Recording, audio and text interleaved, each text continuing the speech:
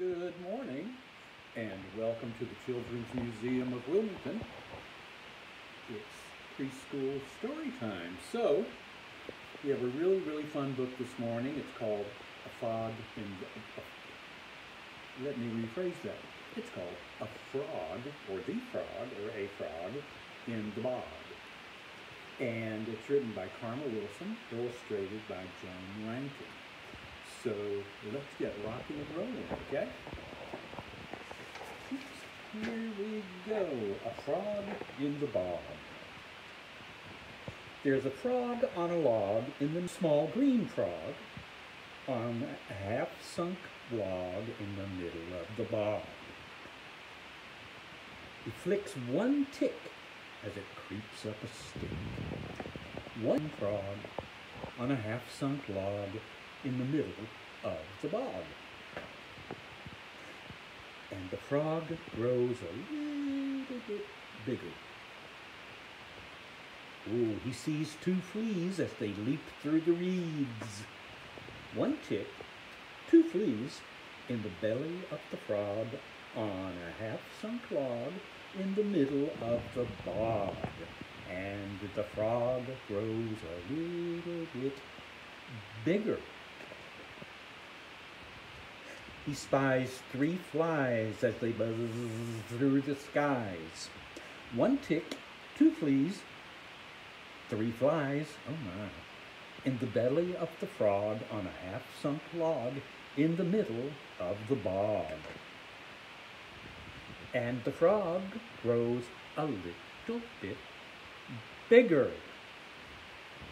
Ooh, he glugs four slugs as they slink through the sludge. One tick, two fleas, three flies, oh my, four slugs, ugh, in the belly of the frog on a half-sunk log in the middle of the bog. And the frog gets bigger. He inhales 5 snails from their heads to their tails.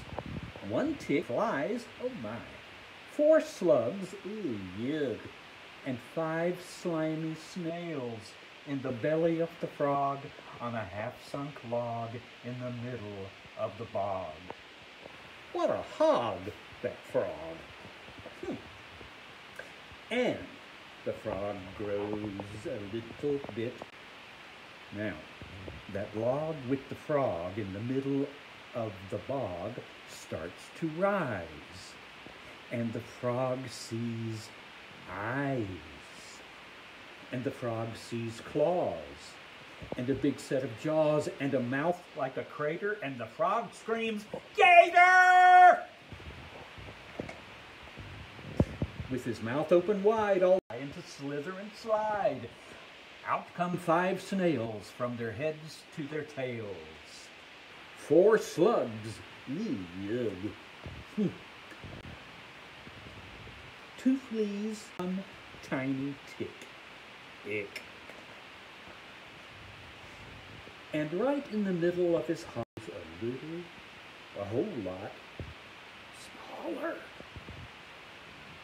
See you later, says the gator as he romps through the swamp, 'cause the itty-bitty frog isn't big enough to chomp.